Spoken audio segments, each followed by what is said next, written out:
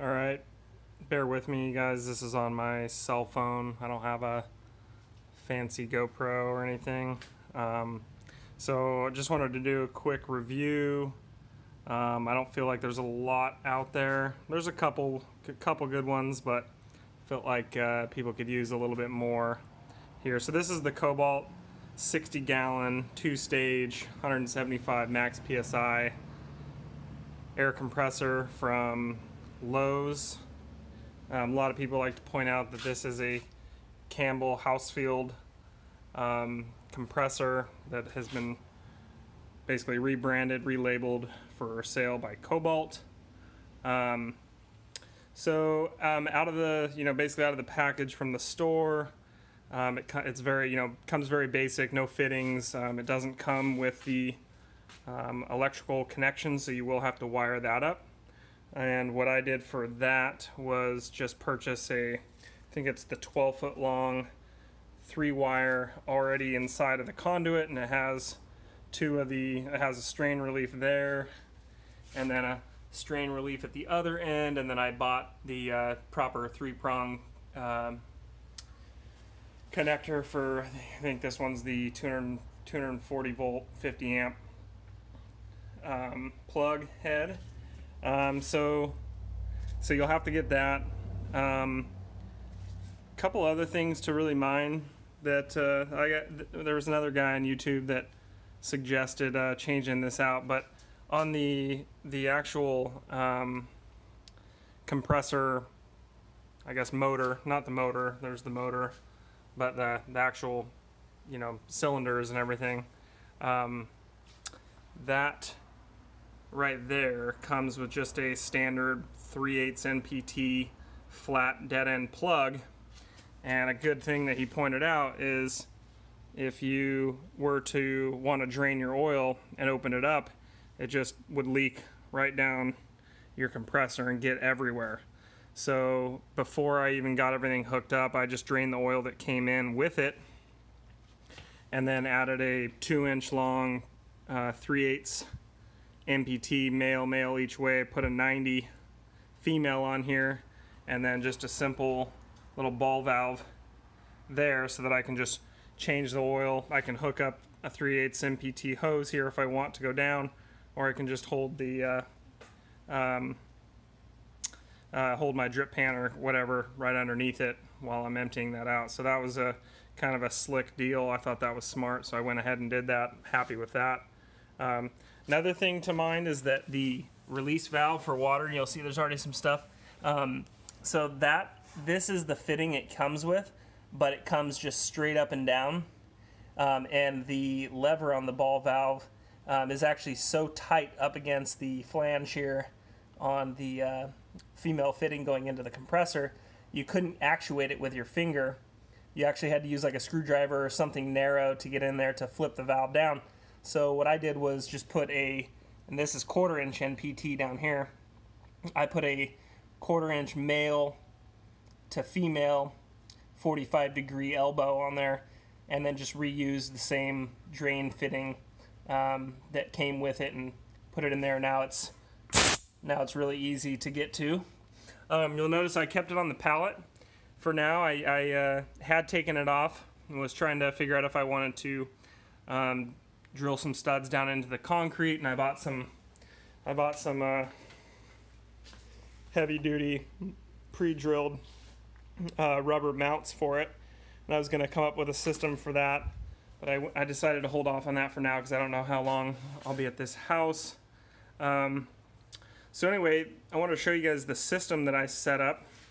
So coming off the compressor, it's 3/4 inch NPT, and you'll see I immediately did a 90 with a little bit of an extension, 2-inch extension there with a ball valve. Got these off of Amazon. They work great, no leaks. And then you'll see I used a hydraulic line so I could have a flex point to get over to my radiator system, which I'll show you here in a bit here in my cooling and drying system. So just comes up in, soldered some joints here, and then I just used a shark bite fitting to join them, so I had kind of a movable point you'll see one ball valve there because there's a vertical line that goes up, and that ball valve there, and then at the bottoms of each of these lines that are going up and down and around, those are just release points for moisture.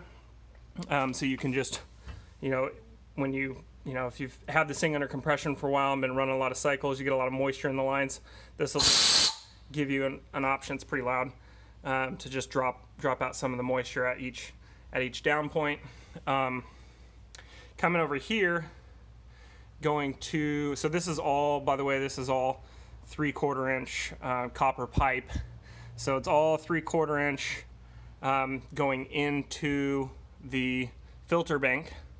And this is a pneumatic plus, it's max operating pressure of 150 psi. So it's I think it's a particulate filter and a water separator filter in there as well, plus the regulator, and you'll see it's holding right at 90 where I have it set.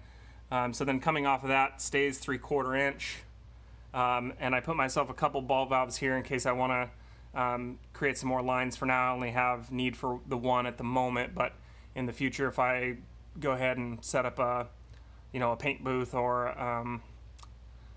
a plasma cutter or something like that, I now have very clean air, so very clean and cool air. So this system is designed to help cool the air as it comes in, because it's very hot when it's first compressing. Now there's a lot of energy, creates a lot of heat. So there's about 25 to 30 feet of copper pipe there going up and down to help cool.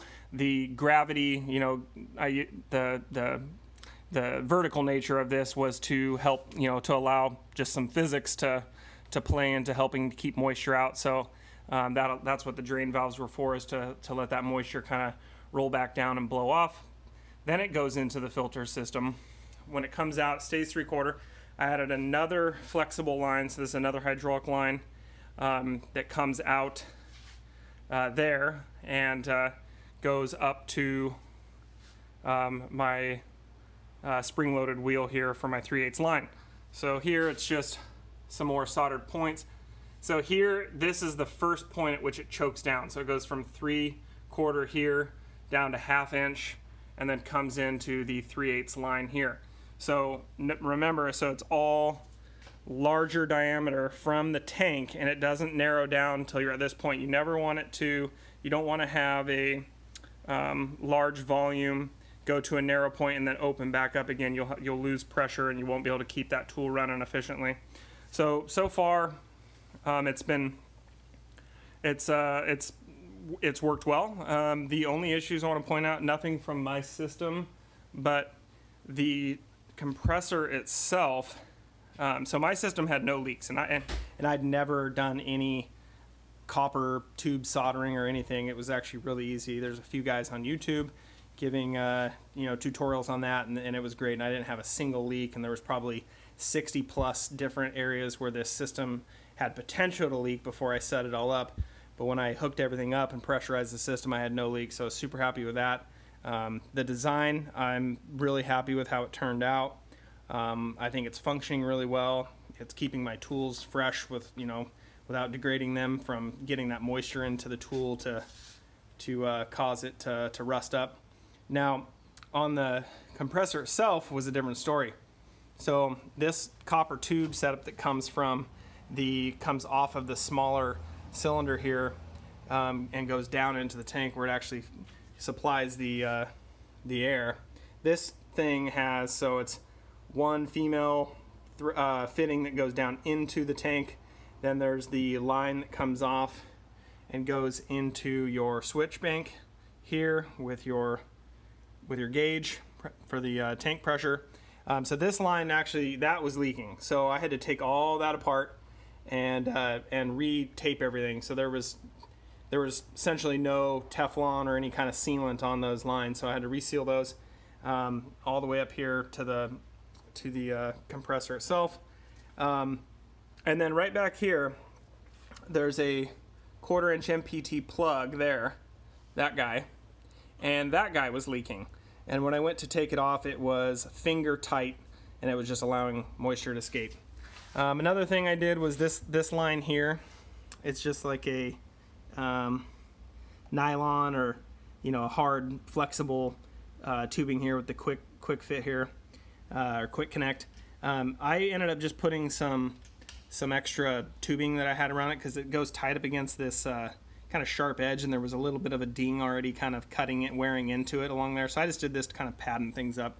That was from another guy on YouTube that recommended that, and that seemed like a good idea, and lo and behold, there was evidence of it. So, but other than that, it was a lot of work to get this thing set up, but I think it's totally worth it in the long run for longevity of your tools. And if you want to upgrade and add plasma cutter or paint system, you're going to need a really dry system for that to work properly. So happy with that.